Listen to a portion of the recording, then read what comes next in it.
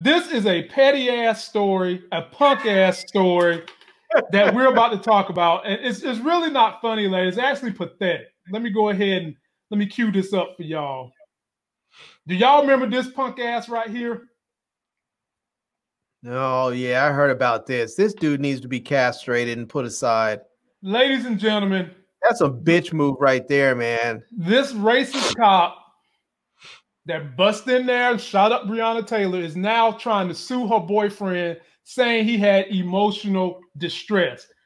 After the way that they done Breonna Taylor, now let me read to you his damn lawsuit, because I can't make this stuff up. Only in Donald Trump's America, which hopefully we're 4 days away from that shit being over with. But check this out, all right?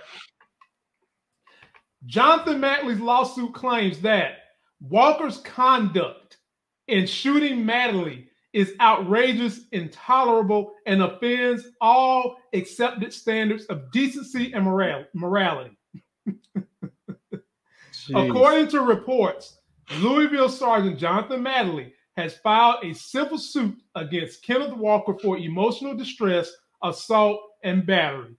Jonathan Mattingly is claiming he experienced severe trauma, mental anguish, and emotional distress the night Breonna Taylor was killed because of Kenneth Walker's actions. Now, ladies and gentlemen, I know good and damn well when you become a police officer, they tell you you're going to have all this shit happening. I know good and damn well they do that. He's doing this out of petty, out of spite, and probably some racist bullshit to try to scare people to quit going after the police when they injure unarmed black folks. Larry, the floor is yours.